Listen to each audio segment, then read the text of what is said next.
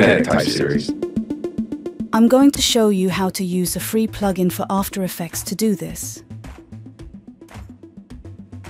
You need to go to the Motion Graphics Store, also known as AE Scripts.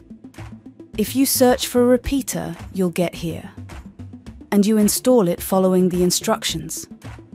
You have a direct link to that in the description. Then after creating a text layer, you'll find the effect in the Plugin Everything section of your menu. Apply it. It's pretty similar to the Repe Tile effect in After Effects. I love playing with the row column offset. My favorite control is the time offset. Let's make a source text-based animation.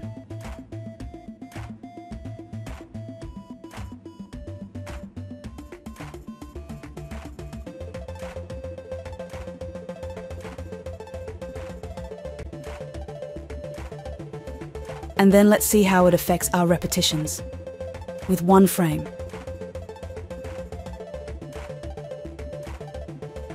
And a much larger number of clones. Please have fun with it.